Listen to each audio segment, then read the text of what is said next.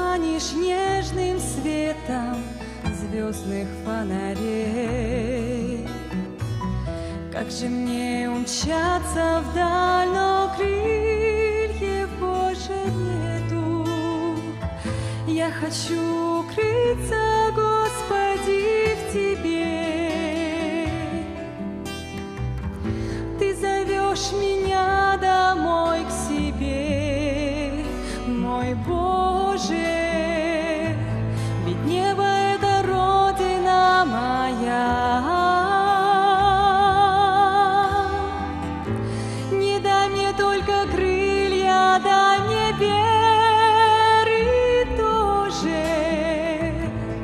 Я к Тебе навстречу лечу.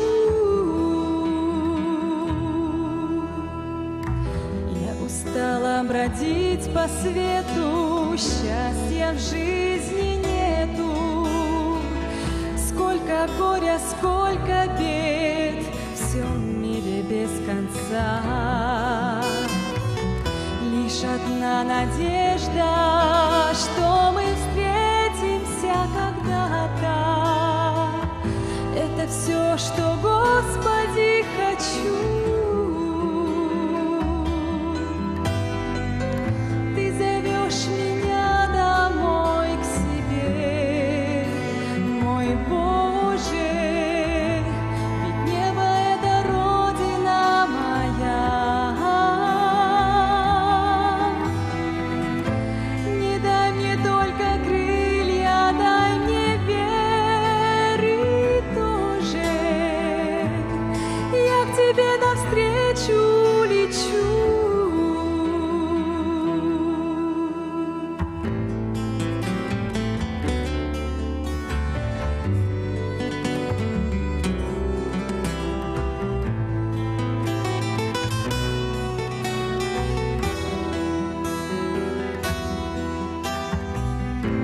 Не дай мне только крылья, дай мне веры тоже. Я к Тебе навстречу лечу.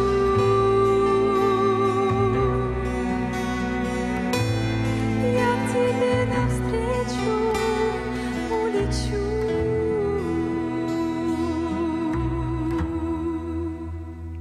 Аминь.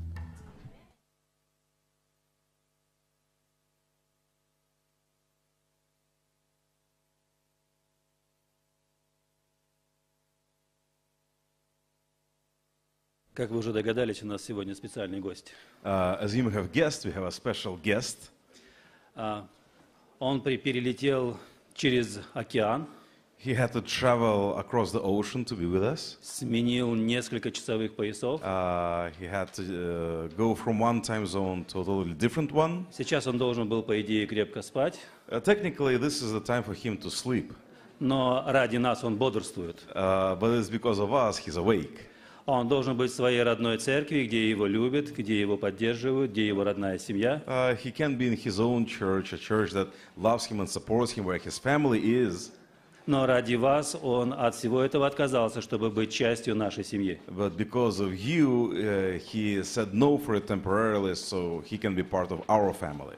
Он оставил штат, в котором тепло и растут мандарины, He left the state, which is a warm one, where tangerines grow, чтобы несколько недель провести здесь, в России, где даже картошка не растет. to spend a couple weeks here in Russia at a time period where even potatoes don't grow. Специальный гость, потому что у него есть специальная весть. We have a special visitor, and he's special because he has a special message. И не только у нас специальная программа, но и сегодня суббота, которая требует также особого обращения к нашим сердцам. So as you know, we have a special program for our young people, but also today he has a special message for the entire church. И если евангелист проделал столь долгий путь и столь многим пришлось пожертвовать, значит, ему есть что сказать. If a person, an evangelist, travels far and he sacrificed so many things, that probably means he has something to say. Поэтому мне очень приятно представить сегодня вам пастора Фила Уайта. So it was a great privilege for me to introduce to you brother Pastor Phil White. Он является пастором церкви адвентистов седьмого дня в Лос-Анджелесе. He is a pastor of the church in Los Angeles. Он также является попечителем совета адвентистской больницы в Лос-Анджелесе. He's also a board member of an Adventist hospital in LA. Да, муж одной жены. He is a husband of one wife. Имеет детей и внуков. He's got children as well as И все grandchildren. они достойны пред Господом. And they're all worthy in the eyes of the Lord. И что более подробно он уже сможет о себе сам рассказать. And maybe some other details he can share about himself. Добро пожаловать. Welcome.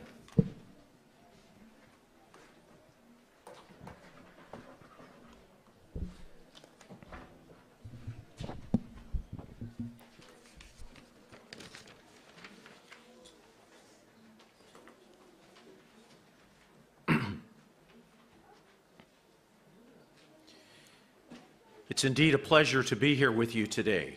Очень приятно быть с вами сегодня здесь. I bring you greetings from my church family. Я бы хотел передать привет от своей церкви. The name of my congregation is the Simi Valley Seventh-day Adventist Church. Simi Valley.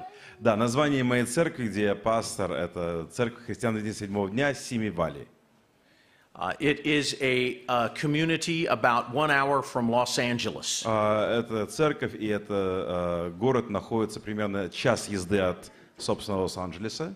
And I want you to know that my church family is praying for you and praying for us here. И я хотел бы, чтобы вы знали, что моя церковь молится за нас, молится за вас с нами.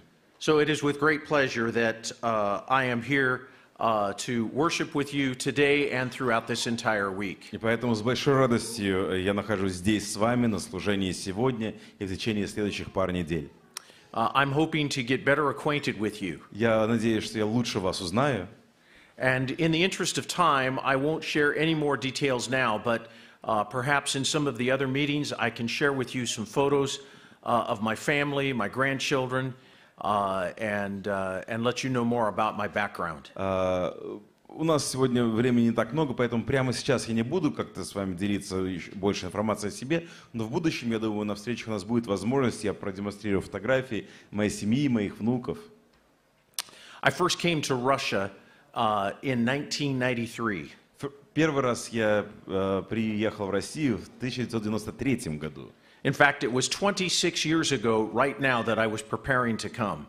Собственно, 26 лет назад, вот именно примерно в этот день, я готовился приехать в Россию. And I went to the city of Saratov to hold evangelistic meetings. И я приехал в город Саратов, чтобы там провести евангельскую кампанию. And it was a very exciting time for me. Это было очень радостное, волнительное время для меня. And I had been looking forward to this experience for some time. И я с нетерпением ожидал этого опыта в течение достаточно длительного количества времени. In fact, there in the city of Saratov, where I held these meetings, Собственно говоря, в городе Саратове, где наши встречи проходили, your pastor's wife was a part of the congregation. Lena was part of the congregation. жена нашего пастора, Андрея Лена, она была членом церкви там на тот момент. Yes, I remember her. She was just a young lady at the time. Я помню ее, она была молодой девушкой на тот момент. Barely out of her teens. Она вот только-только выросла, прекратила быть подростком. And so it is wonderful to be able to see her and her family again. Поэтому очень приятно видеть ее и ее семью здесь. When I first went to Russia in 1993, it was really not something I wanted to do. Первый раз, когда я прибыл в Россию в 93-м, это не было особенно тем, что я хотел сделать. I must admit to you that as an American, I grew up hating the Russian people. Я должен признать, что так я вырос в США, американцем, я ненавидел русских людей. And the last thing I wanted to do was to come to Russia. И совершенно мне не хотелось приезжать в Россию. But the Lord worked on my heart. Но Господь работал над моим сердцем. And I have come to love the Russian people. И теперь я люблю русский народ. And now this time coming, И вот в этот раз, когда я уже готовился, I am learning to love African people too. да, теперь я полюблю также и африканцев. All right, let's hear it for all the Africans here. Да, сегодня я здесь для африканцев. All right, very good. Отлично. So I have come to Russia now many times. Итак, на данный момент я уже много раз приезжал в Россию. And in the year 2008, И в 2008 году I was invited to come and to do some lectures, guest lectures at Zaoksky University. меня пригласили как лектора в Заокский университет. And also to help the Saratov Church celebrate its 15th anniversary from the organization of the church that we started in 1993. Да, я был гостем, лектором в Заокском, и также также меня пригласили в Саратов, чтобы там мы отпраздновали 15-летние церкви, той самой церкви, которая в 93 году там организовалась. At the time, I was pastoring a congregation just outside of Atlanta, Georgia, in the United States. На тот момент я был пастором в церкви в городе, в штате Джорджия, недалеко от города Атланта. And it was July of 2008. И вот в июле 2008 года And I was scheduled to make this flight from Atlanta, Georgia, to Moscow. у меня уже было в расписании записано, что я лечу из Атланты в Москву. And I was anticipating this day with great hope. И я с большими надеждами ожидал этого дня. One second. Do we have any? There. Okay.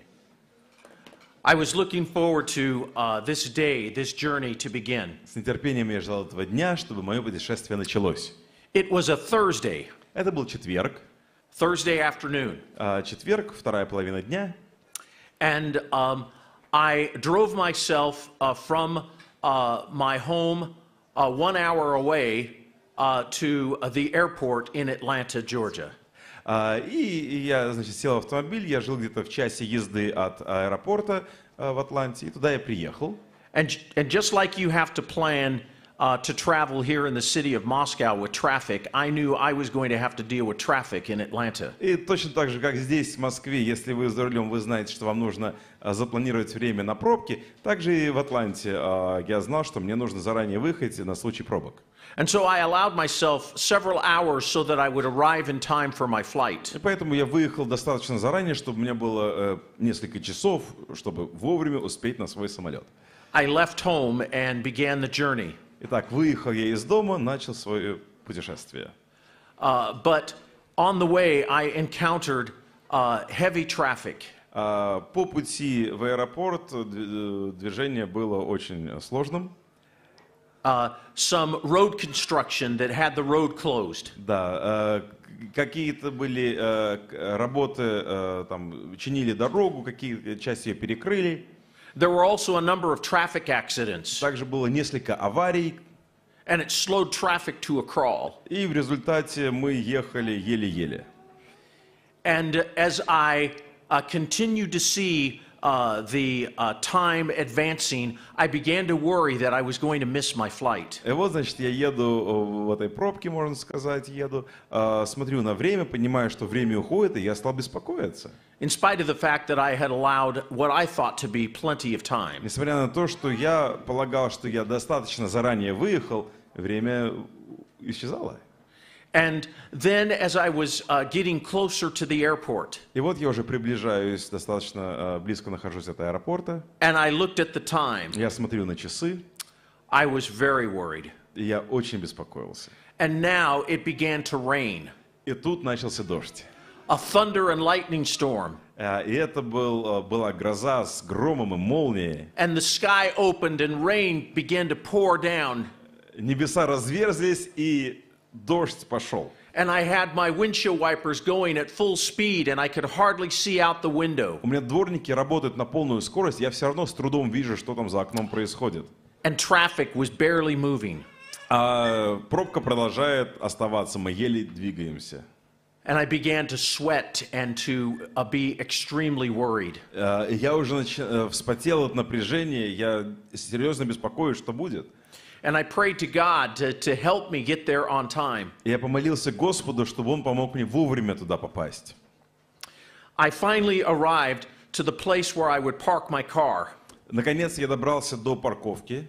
And it was now less than 1 hour till the departure of my plane. И на данный момент уже меньше часа было до времени отправления моего самолета. But I had to park in this parking lot with my car and then take a bus yet about 5 kilometers to the airport. Парковка, она была где-то километрах в 5 от, собственно, аэропорта. Я там припарковался, и нужно было потом на местном автобусе, типа маршрутки, доехать до аэропорта. So when I came to the parking space, I parked my car and I was waiting for the bus to arrive. И вот я припарковался и ждал, чтобы маршрутное такси подъехало. And I was there with my backpack on. Стою я там со своим рюкзаком. And as I was waiting for the bus, the sky opened and it began to rain again. Жду я маршрутку, и тут снова небеса разверзаются, и снова идет дождь. And now I was soaked from head to toe. И на тот момент я промок с головы до ног. And I watched as the time began to advance. И также смотрю на часы свои и понимаю, что время-то продолжает идти. Finally, the bus И arrived, вот приезжает, значит, маршрутное такси. and I got on. Я захожу, And there were many passengers on the way to the airport. и там уже много было пассажиров, которые стремились в аэропорт. But again, traffic was at a standstill. Но даже на данный момент такси попало в пробку. And it was barely moving. И еле двигалось. And the bus driver made an announcement. И наш водитель маршрутного такси, он объявление сделал. He said, I have just been notified that there is a large traffic accident ahead, and our time of arrival to the airport is going to be significantly delayed. That's a shuttle bus.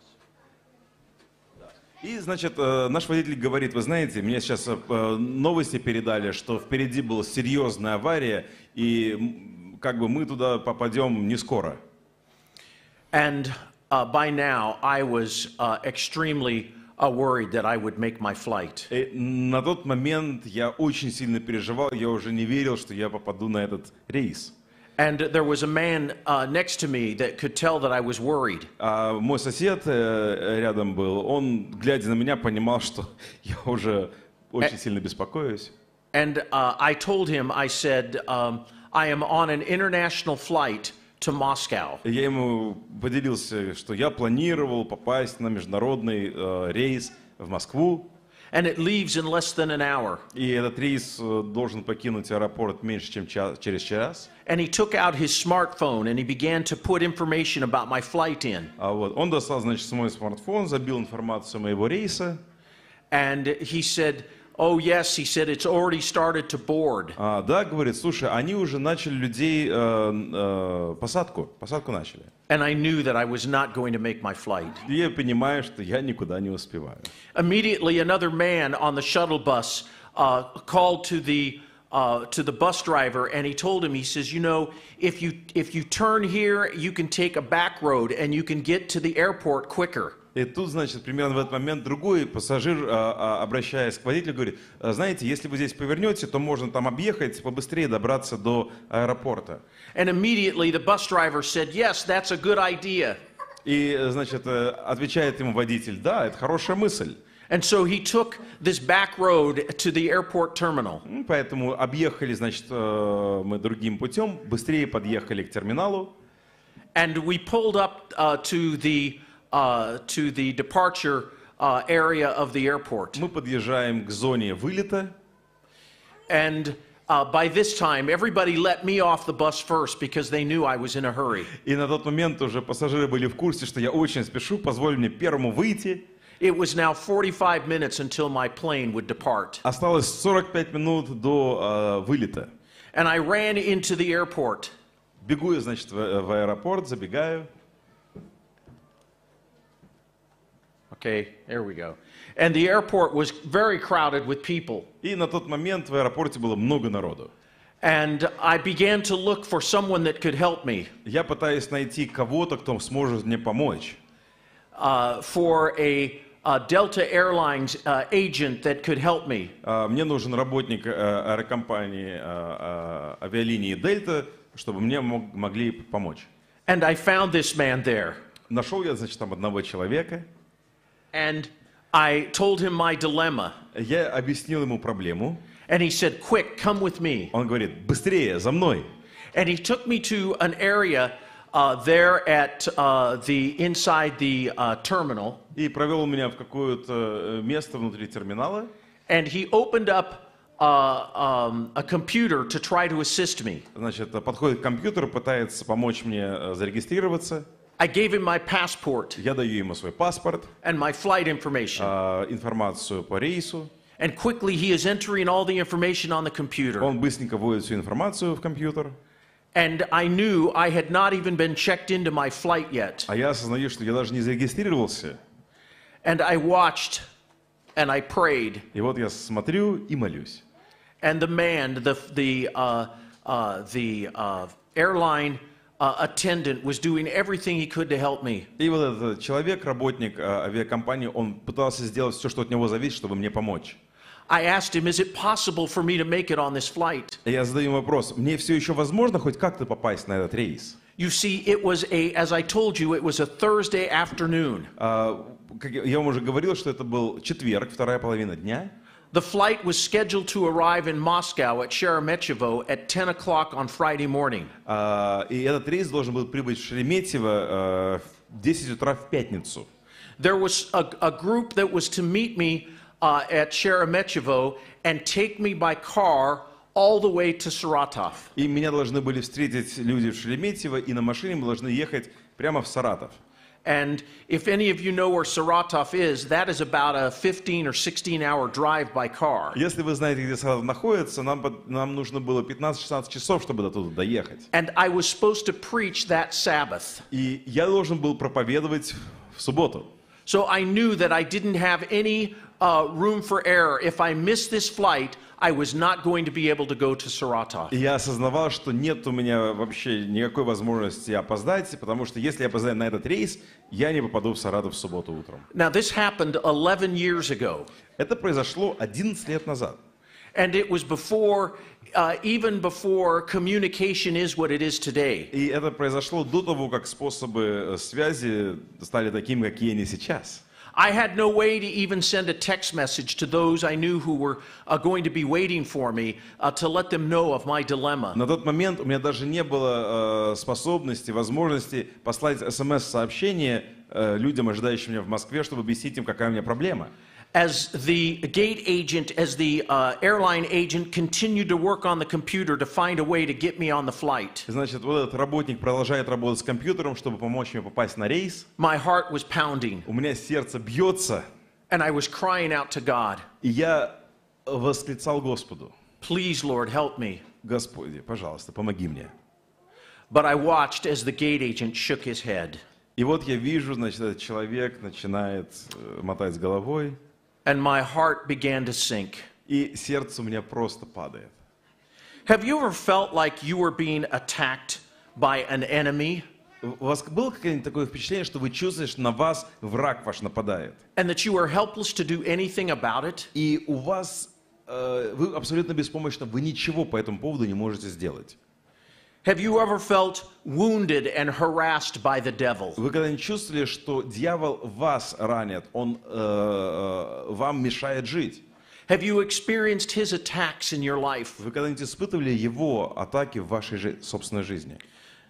Friends, the devil is attacking us today with greater intensity than he ever has before. Друзья, дьявол на нас нападает сейчас с большей яростью, чем когда-либо в прошлом. I'd like to invite you to open your Bibles with me today. We're going to take a look at a passage of Scripture. In fact, I actually have it here for you on a handout. Сейчас хотелось бы просить вас открыть Библии со мной. Мы почитаем отрывок. И у многих у вас он уже есть. Those of you that can speak English will follow along with me. Those of you that don't, you will want to turn in your Bibles to Revelation chapter 12. Да, англоязычных среди нас вы можете следовать этим записям. Для русскоязычных приглашаю открыть вам книгу Откровения, 12 глава. It's a story that lays out very clearly the conflict between Christ and Satan. Здесь мы можем прочитать историю, которая очень ярко описывает великий конфликт между Христом и сатаной. It's a passage of Scripture that shows how the devil is repeatedly attacking. Это отрывок, который показывает нам, как дьявол постоянно совершает свои нападки. But it has incredibly good news. Но также здесь мы можем прочитать замечательную новость. Because in every scenario where the devil attacks, Замечательная вещь, потому что в каждой ситуации, когда дьявол свои нападки совершает, Jesus defeats the devil Иисус побеждает дьявола. and Jesus wins. И Иисус является победителем. And so let's take a look at this incredible story today. Поэтому давайте вместе посмотрим на эту замечательную историю. Revelation chapter 12 reveals 4 specific battle scenes Откровение 12 глава записывает 4 сражения. that take place between Christ and Satan. И эти баталии, это между сражением Иисуса с дьяволом. Many biblical scholars believe that Revelation 12 does not unfold in a straight chronological order. Многие богословы, читают отрывок, они полагают, что эти 4 схватки сражения не происходили, не записаны были в хронологическом порядке. It's kind of like a movie that moves from scene to scene. Вы, возможно, видели фильм, где мы видим одну сцену, потом другую, и они во времени немножко разбросаны. Kind of in a kaleidoscope of flashbacks. Да, в каком-то смысле как калейдоскоп воспоминаний. So, for the sake of better understanding Revelation 12, I have arranged the battle scenes in what I believe to be a chronological order. Поэтому, для того, чтобы помочь нам лучше понять 12 главу, я постарался расставить эти сцены в хронологическом порядке. So we're going to take a look at battle scene number 1. Сначала мы посмотрим на первую схватку, на первую. And I believe that battle scene number 1 of Revelation chapter 12 encompasses verses 3 and Revelation 12 verses 3 and 4 and Revelation chapter 7 12 verses 7 through 9. И в моем понимании наша первая схватка, она записана в 3-4 стихе, а также в 7 с 7 по 9. So I will read now Revelation chapter 12 verses 3 and 4 and 7 through 9. Итак, давайте прочитаем Откровение 3 глава, 12 глава, 3, 4, 7, 8, 9 стихи. I will read it in its entirety and then let you translate in its entirety.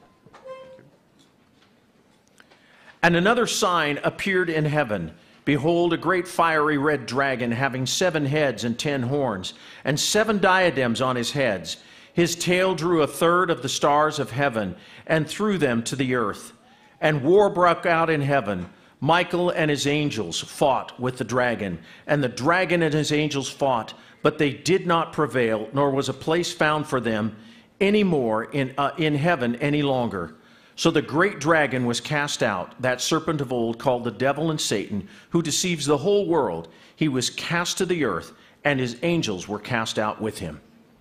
Откровение 12, стих 3, 4. «И другое знамение явилось на небе. Вот, большой красный дракон с 7 головами и 10 рогами, и на головах его 7 диадем. Хвост его увлек с неба 3 часть звезд и поверг их на землю».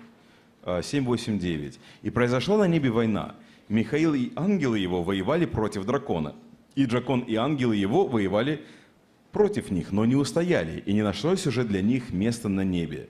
И низвержен был великий дракон, древний змей, называемый дьяволом и сатаною, обольщающий всю вселенную, низвержен на землю, и ангелы его низвержены с ним».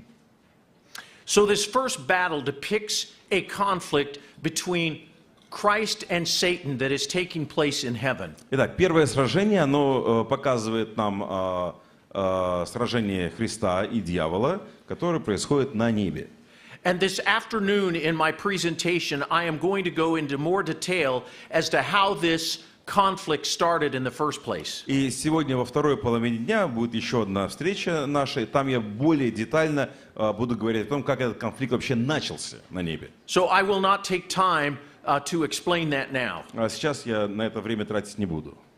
But there was this battle that took place between Satan, who at the time was an unfallen angel called Lucifer. Итак, мы видим, что здесь происходит схватка между сатаной, который на тот момент, еще до своего падения, был известен под именем Люцифер.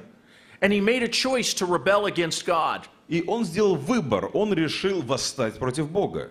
And he began to spread his lies about God. И он начал распространять свои лживые идеи по поводу Бога. To all of the angels of heaven. Он делился ими со всеми ангелами небесными. And finally,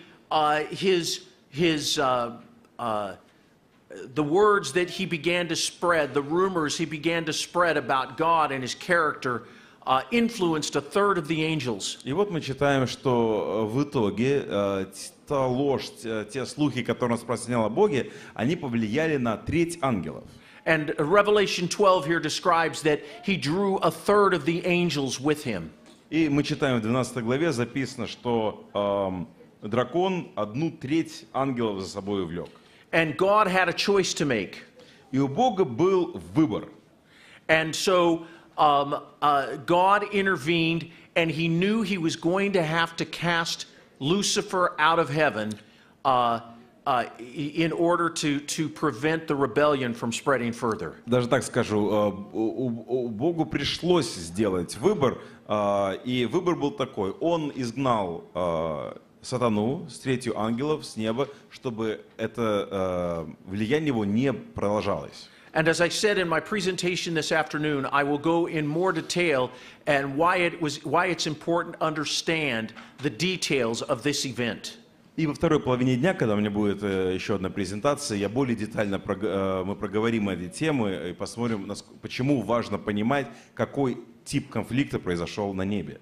And so now Revelation 12 describes that there is battle between Christ and Satan. Michael, who in the Bible is known as Christ, is now taking on Lucifer and all of his angels, and there's this great battle that is taking place. И вот мы продолжаем читать 12 главу, и мы видим, что Михаил, также известный как Христос в Библии, и его ангелы, у них проходит серьезнейшая битва с дьяволом и его ангелами. And it's not a battle of guns and planes and bombs. И эта битва, она не связана с оружием, бомбами, самолетами. It's a battle for the mind. Эта битва связана с разумом. It's a battle for loyalty. Эта битва связана с верностью. And the Bible says that the serpent, verse 7, and war broke out in heaven. Michael and his angels fought with the dragon, and the dragon and his angels fought, but they did not prevail, nor was a place found for them in heaven any longer. So the great dragon was cast out, that serpent of old called the devil and Satan, who deceives the whole world. He was cast to the earth, and his angels were cast out with him. Давайте еще раз прочитаем 7 по 9 стих. «И произошла на небе война. Михаил и ангелы его воевали против дракона, и дракон и ангелы его воевали против них, но не устояли. И не нашлось уже для них места на небе. И низвержен был великий дракон, древний змей, называемый дьяволом и сатаной, обольщавший всю вселенную. Он был низвержен на землю, и ангелы его низвержены с ним». Here in Revelation 12, Satan is described with two different characters. First, as a serpent, and then as a dragon. Здесь в Откровении дьявол описан двумя способами. Он описан как древний змей, и также написан как дракон. And I think it's very important for us to understand why those two descriptions are used of Satan. Я полагаю, достаточно важно нам понимать, почему именно эти два описания были использованы в данном отрывке. When he comes as a serpent, Он приходит как змей. He comes as a deceiver, Он приходит как лжец. like he did to Adam and Eve in the Garden of Eden. Именно так, как он пришел к Адаму и Еве в Эдемском саду. But when he comes as a dragon, Также он может прийти и как дракон. he comes as a destroyer. Здесь он уже играет роль разрушителя.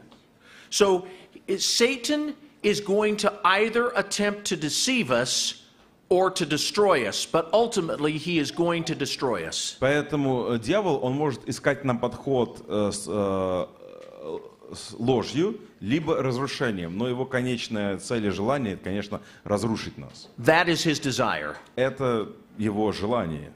But as the Bible shows here in Revelation chapter 12, when this great struggle took place between Christ and Satan rose up against God, Но, как мы читаем в 12 главе, когда вот эта великая битва между Христом и дьяволом произошла, и когда дьявол восстал против Бога, in battle scene number 1, Jesus wins. мы видим, что в первой схватке, в первой ситуации Иисус побеждает. Satan attacks, Дьявол атакует, but Jesus defeats. Иисус побеждает. So now let's take a look at battle scene number 2. Давайте рассмотрим второе сражение.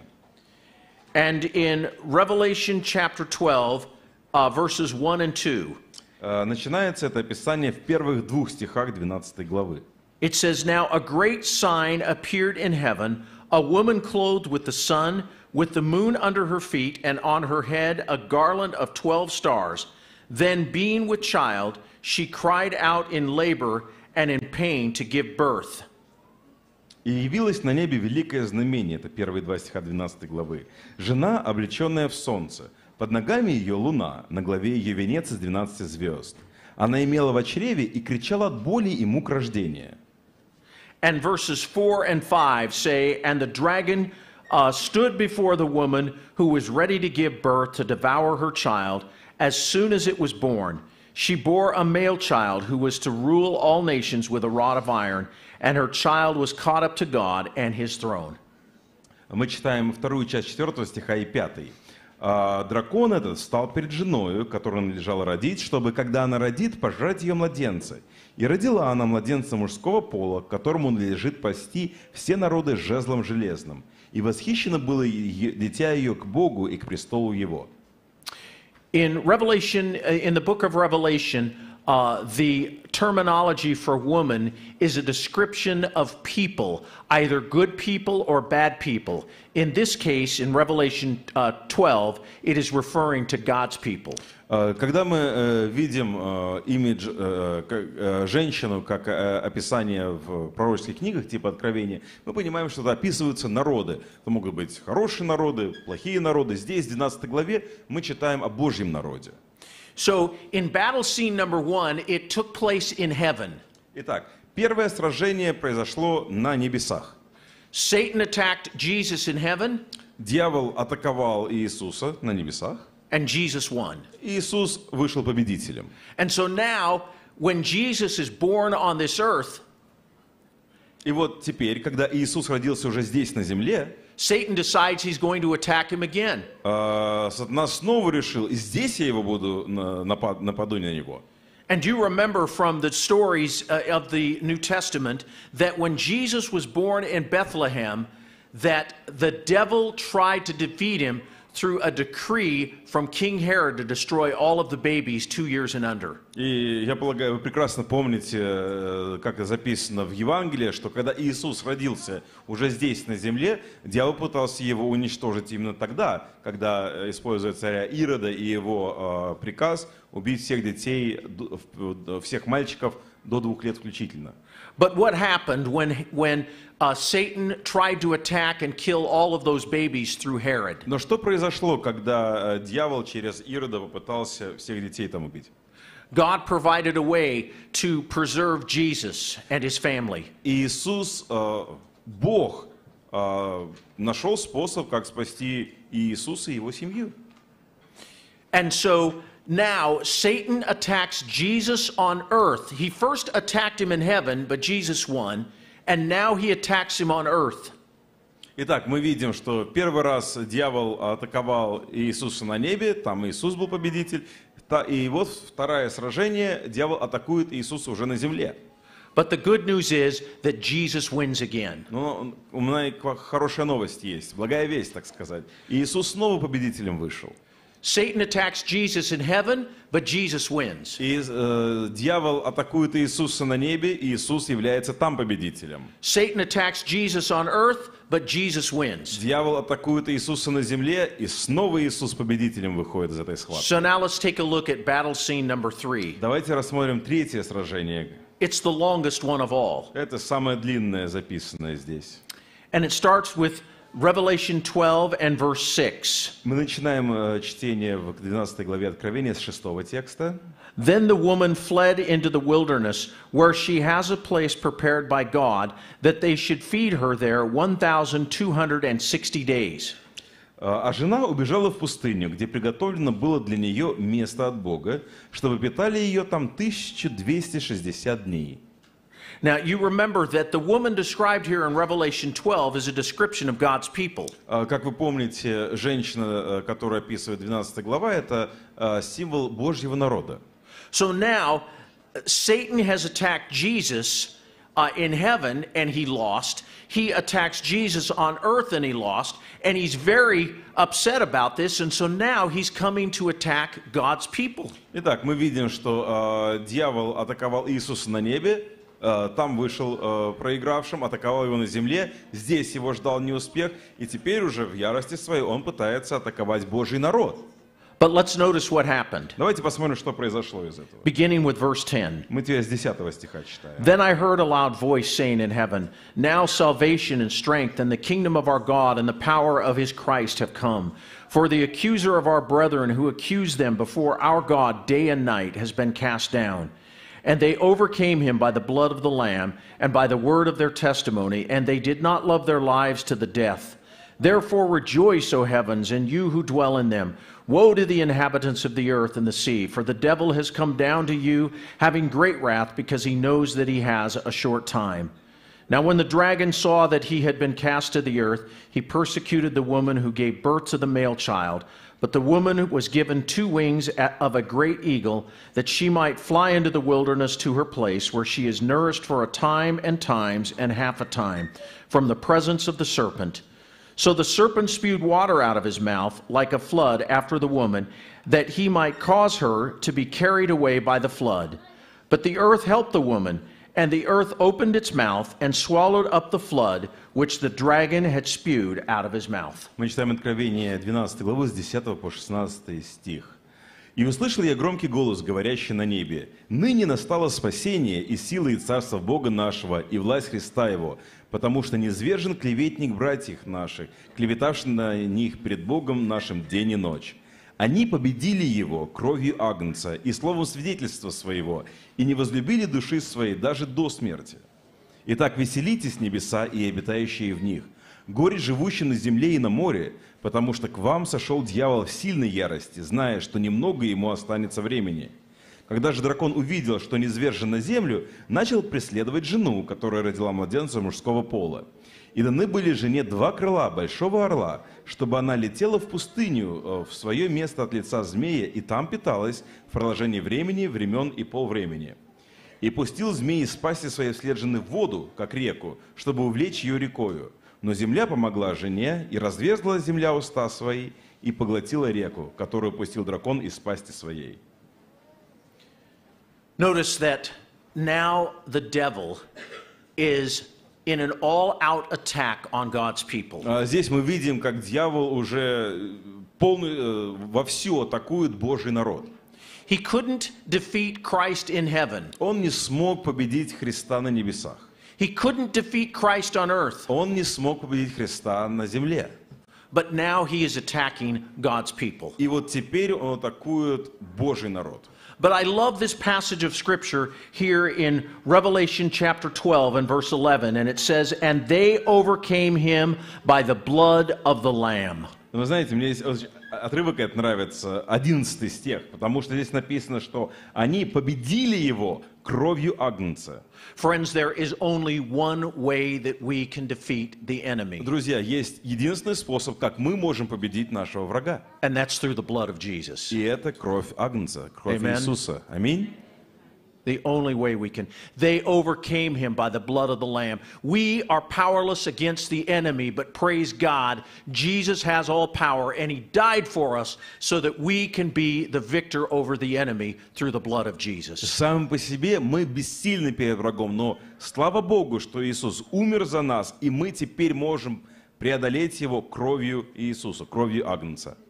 And so the devil is launched this all-out attack on God's people. Итак, дьявол массивно атакует Божий народ, But just as Jesus won in every other battle scene, in heaven, on earth, now Jesus wins over the enemy and his attempt to defeat his people. но как и раньше мы видели, что Иисус выходил победителем на небесах, Он вышел победителем и на земле, и здесь Он выходит победителем. In every battle scene, Jesus wins. В каждом сражении Иисус победитель. So now we take a look at the fact that he is extremely angry. The devil is extremely angry. И вот мы подходим к моменту, когда мы осознаем, что дьявол очень рассержен. It says in verse 12, "Woe to the inhabitants of the earth and the sea, for the devil has come down to you having great wrath, because he knows that he has a short time." Мы это прекрасно видим в 12 тексте, 12 же главы, где написано «Горе живущим на земле и на море, потому что к вам сошел дьявол в сильной ярости, зная, что немного ему остается времени». He's extremely angry. Он очень рассержен, он в ярости.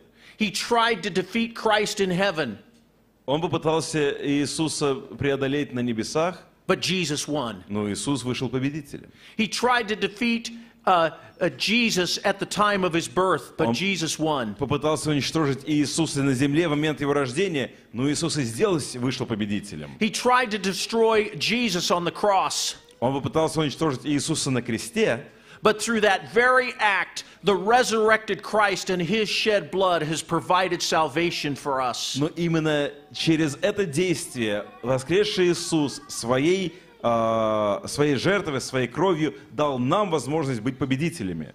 And so we have a victory through Jesus. И поэтому и у нас есть победа через Иисуса. But now, because the devil is so angry, he is pulling out all stops now. He's in full out attack mode. И вот уже в своей ярости дьявол пытается атаковать народ Божий, и он ни перед чем не остановится. Он весь свой арсенал использует в полную мощь. So let's take a look at battle scene number 4. Давайте тогда посмотрим на 4-е сражение, записанное в этой главе. It's in verse 17. Это 17 стих.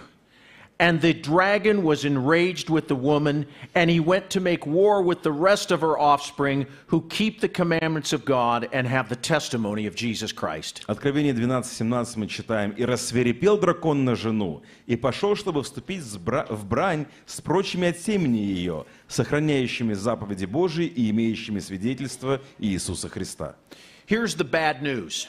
Вот у нас есть плохие новости.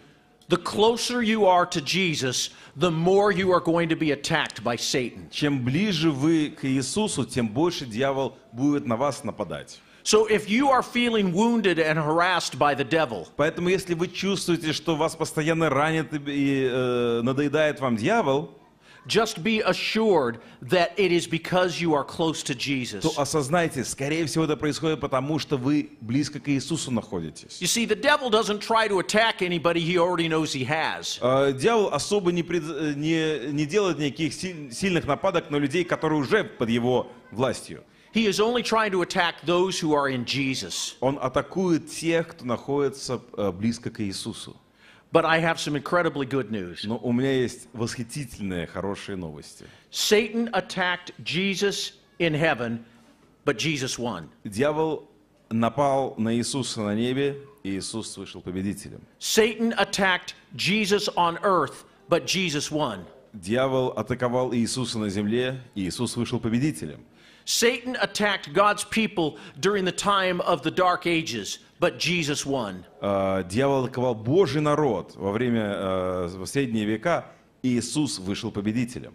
And even though the present battle is not over, И несмотря на то, что нынешняя схватка, нынешняя борьба не закончена, and Satan is attacking those who are close to Jesus now in the last days, и дьявол нападает на тех, кто в последние дни особенно близко к Иисусу находится, there is some incredibly good news. у нас есть весьма хорошая новость. Because Jesus has won every battle, И Иисус в прошлом каждую схватку вышел победителем из нее. he's going to win this one too. И в этот раз он снова будет победителем. And the interesting and good news about the scripture Знаете, хорошая вещь, которую нам дает Библия, is that when we turn to the back of the book and read the last pages of the story, если мы откроем самый конец этой книги и прочитаем окончание истории, we find some incredibly good news мы увидим, что там есть восхитительные новости для нас. because Jesus wins. Потому что Иисус победитель. Slava Bogu. Praise God.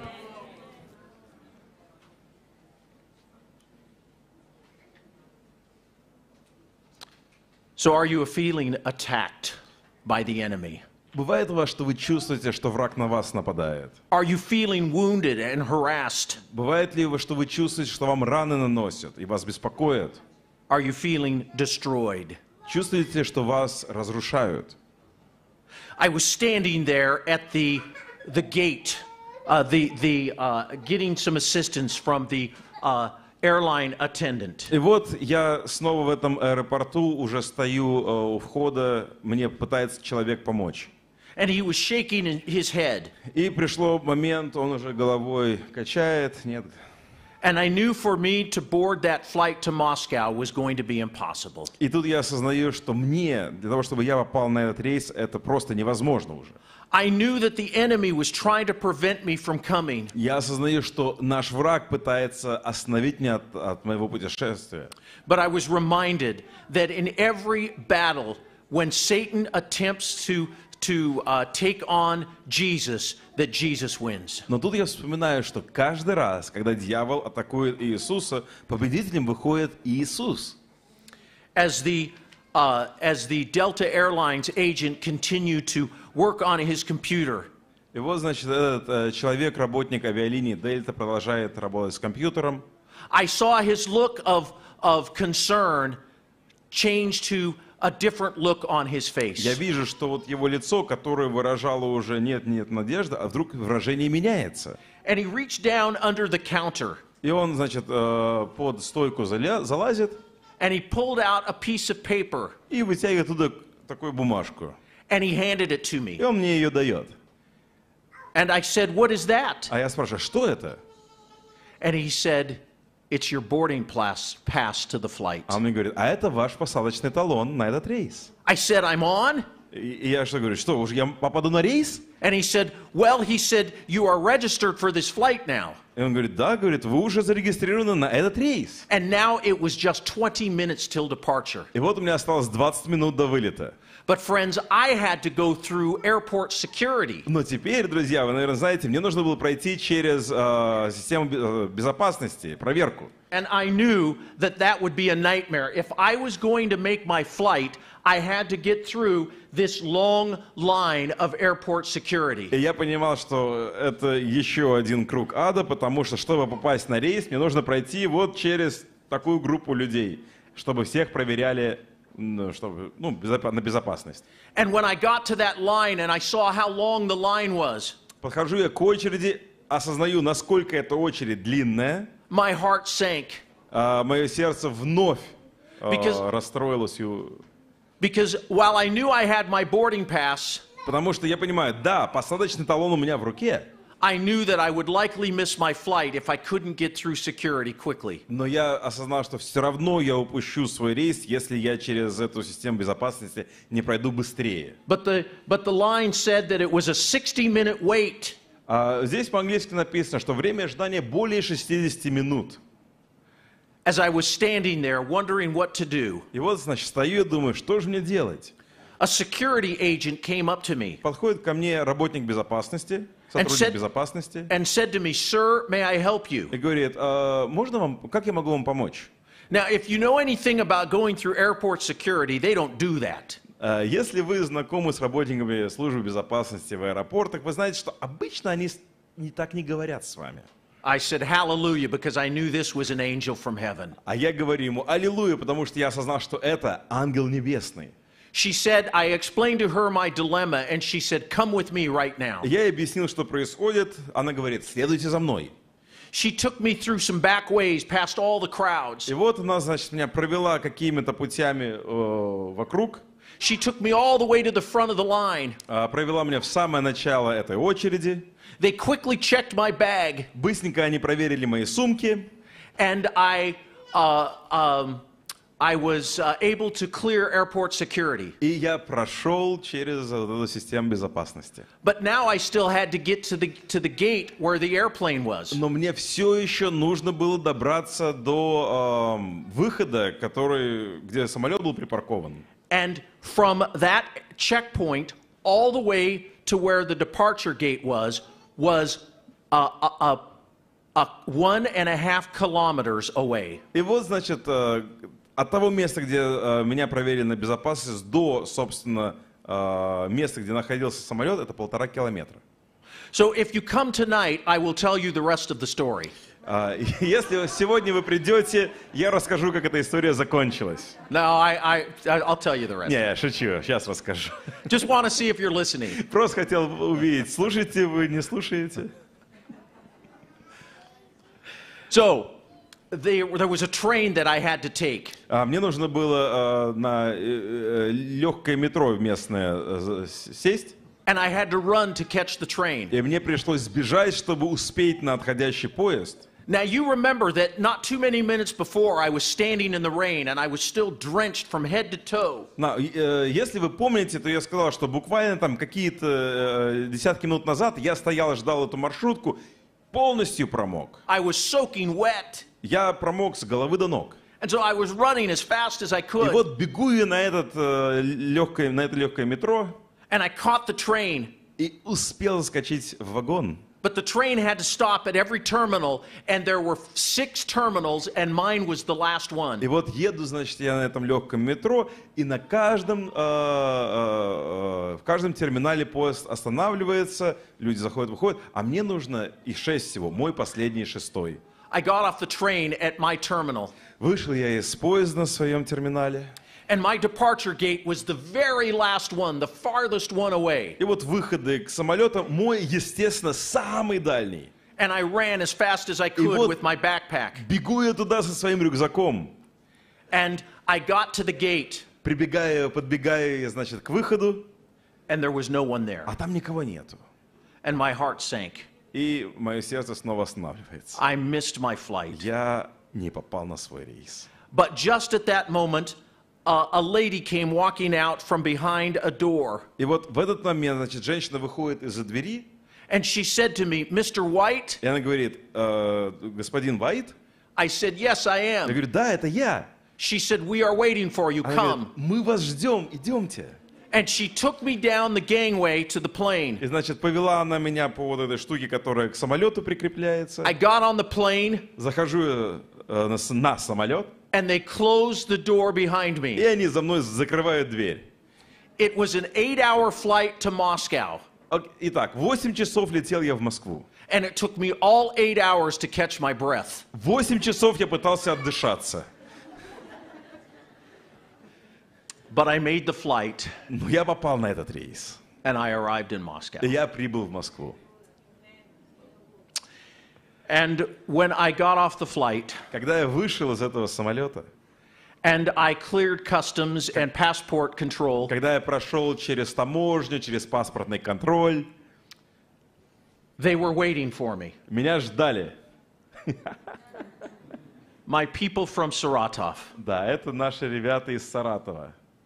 And we got in the car and began our drive to Saratov. Значит, садимся мы в автомобиль и начинаем нашу следующую часть путешествия в Саратов. A 15-hour drive. 15 часов, помните, да? And so while we were driving, Вот мы едем. I told my translator, Svetlana Gavello, I told her the story about how I had nearly missed my flight. Значит, женщина справа, Светлана, она была моим переводчиком. Вот я ей рассказываю историю, как я почти не попал на свой рейс. And she told me something very interesting. She asked me a very interesting question. Она что-то интересное очень сказала, задала мне вопрос очень интересный. She said, what time was that all of that happened to you? What hour? Она говорит, а во сколько это было, вот все эти интересные вещи с вами происходили? Который час был? And I told her what hour it И was. я сказал, ну, вот в это время. I told her it was Thursday afternoon, my time in Atlanta. Я сказал, что это был четверг, вторая половина дня, время Атланта. And she said, so what time would that have been here in Russia? Она говорит, а вот в России это сколько бы было бы? And I told her. И я сказал, что ну, плюс 8 часов. And she said, oh my goodness. Извините, минус 8 часов. Она говорит, ой. She said, do you know what was happening at that same exact time? Она говорит, а вы знаете, что у нас в это время происходило? She said, Pasha Kostenko, our driver, she said he was pulled over by the police. Она говорит, Паша, наш водитель, его, значит, наши сотрудники ГИБДД, на тот момент еще, по-моему, ГАИ, остановили. In some little village between Saratov and Moscow. Какой-то деревеньки вот на пути из Саратова в Москву. And the police detained him for a significant length of time. И наши бравые, значит, служители закона задержали его на достаточно долгий период времени. They threatened to take all of his driving documents from him. Они даже говорили, что, возможно, заберут все его документы, позволяющие ему водить автомобиль. They threatened to impound his vehicle. Они говорили, что, может, и автомобиль заберут. And I asked Sveta, what was the problem? Я Свету спрашиваю, а в чем, собственно, была проблема? She said, we never could figure it out. Она говорит, мы, собственно говоря, до сих пор не в курсе, в чем проблема была. But she says, we were detained for a couple of Она hours. говорит, мы пару часов там провели в общении. And she said, I was sitting in the back seat and I was crying out to God. И говорит, а я в этот момент сижу на заднем сидении и просто молюсь Богу. She said, dear Lord, what if Phil makes it and we don't? Я говорю, Боже, что если Фил прилетит, а нас там нету? What are we going to do? Что нам делать?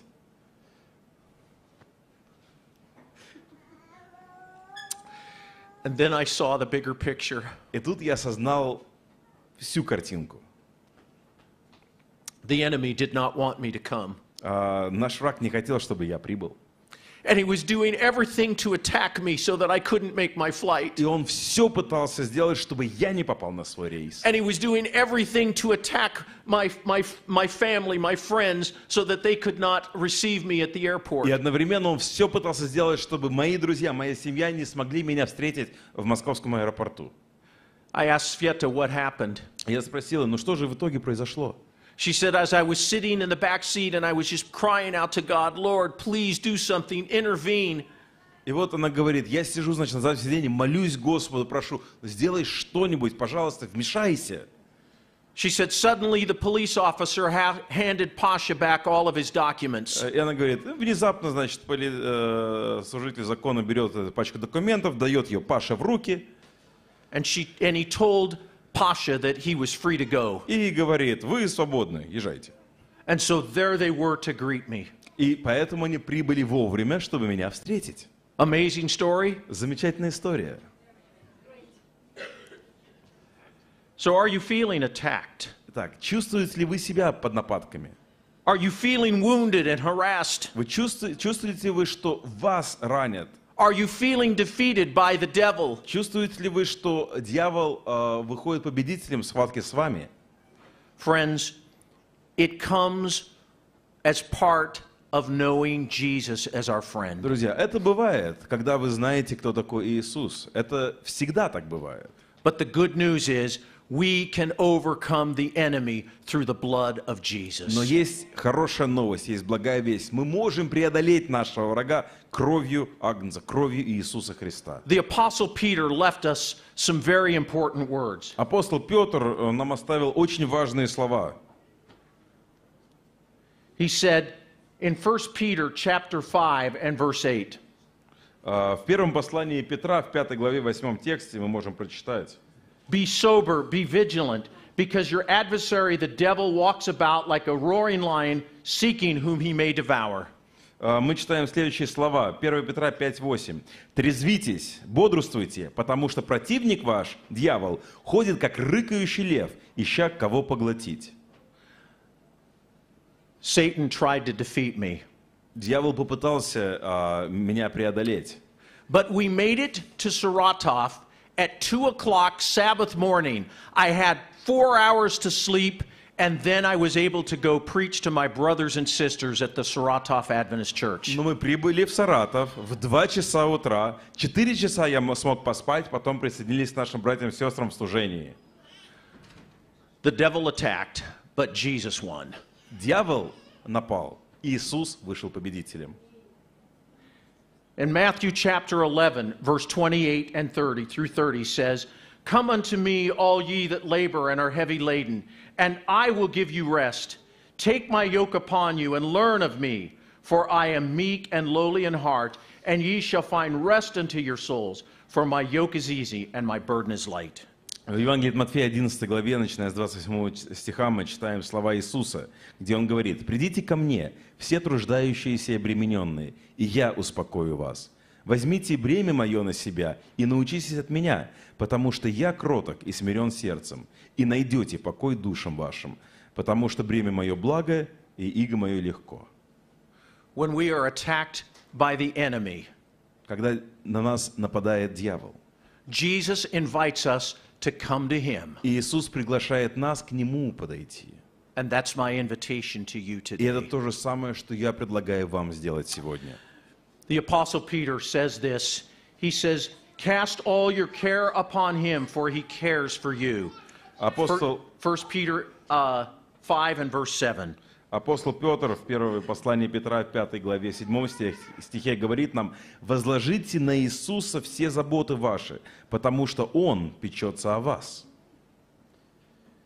As long as we live in this world, Пока мы в этом мире живем, we must face the reality of Satan's attacks. нам нужно осознавать то, что дьявол будет на нас нападать. Это реально. But I have good news for you today, Но у нас есть хорошая весть вам. that Jesus wins. Иисус выходит победителем. Amen. Аминь. And so, friends, we have a choice to make. Итак, друзья, у нас есть выбор. Who are we going to follow? За кем мы будем следовать? Are we going to be loyal to Jesus or to a fallen angel? Будем ли мы верны в своей жизни Иисусу или падшему ангелу? We have a choice. У нас есть выбор. And so my question for each of you today is, are you ready to follow Jesus and to recognize that he is there for you to fight your battles and that you can find victory in Jesus as your friend? Итак, вопрос мой сегодня для всех вас звучит примерно так. Готовы ли вы следовать за Иисусом, осознавать, что Он будет сражаться за вас и будет выходить победителем за вас? That passage of scripture there in 1 Peter chapter 5 and verse 7 that we read a few minutes ago, cast all your cares upon him, for he cares for you. Someone had put some music to that and made a scripture song out of it. Да, вот этот отрывок, который мы прочитали с 1 Петра 5:7, где говорится: «Все заботы ваши возложите на Иисуса, потому что Он печется о вас». В английском языке это хорошо известная стих «Положили на мелодию», песня такая есть. Some of you may have heard the song, И наверняка кто-то эту песню слышал. and if you have, you can join me in singing it. If you have not, listen. Если вы знакомы с этой песней, пойте со мной, если нет, просто слушайте. I cast all my cares upon you. I lay all of my burdens down at your feet. And any time that I don't know what to do, I just cast all my cares upon you. I cast all my cares upon you. I lay all of my burdens down at your feet. and any time that I don't know what to do, I just cast all my cares upon you. I just cast all my cares upon you. Are you ready to cast your cares on Jesus today? Вы готовы возложить свое бремя на Иисуса сегодня? Let's pray. Давайте помолимся.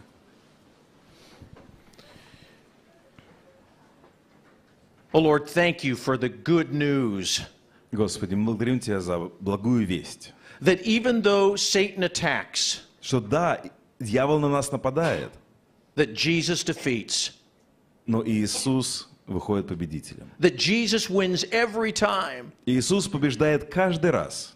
And so as we are feeling wounded and harassed by the enemy today, И, Господь, когда мы чувствуем, что нас ранят и нас беспокоит наш враг, may we come to you in confidence, помоги нам приходить к Тебе с уверенностью, knowing that we can only defeat the enemy through the blood of the Lamb. осознавая, что мы можем победить врага только кровью Иисуса. And so today we cast all our cares and burdens on И you, сегодня мы бы хотели возложить все наши проблемы и нужды на Тебя. and we claim the blood of Jesus И мы с дерзновением приходим с кровью Иисуса. to defeat the enemy in our behalf. И мы просим, чтобы Ты вышел победителем за нас. And now may the peace and grace of our Lord and Savior Jesus Christ be on us now И сейчас мы просим, чтобы милость и благодать нашего Господа и Спасителя Иисуса Христа пребывала на нас and forevermore. в вечности. Amen. Аминь.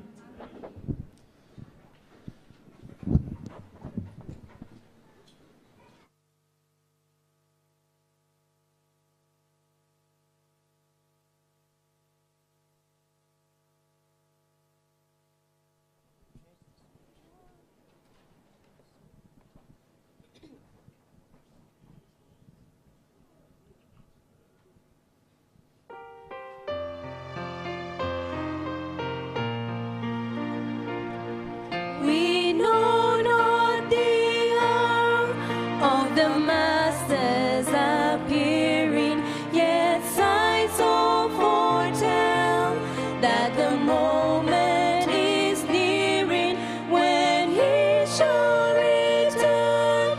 'Tis a promise most cheering, but we know not the hour. He'll come. Let us watch and be ready. He'll come. Hallelujah, hallelujah. He will come in the clouds of His Father's bright glory. But we know not the hour. There's light for the wise who are seeking salvation. There's truth in the book of divine revelation. Each prophecy points to the great consummation. But we know not the hour. He will come. Let us watch and be ready. He will come. Hallelujah, hallelujah. He will come in the clouds of His Father's bright glory. But we know not the hour. We'll watch and we'll pray with our love stream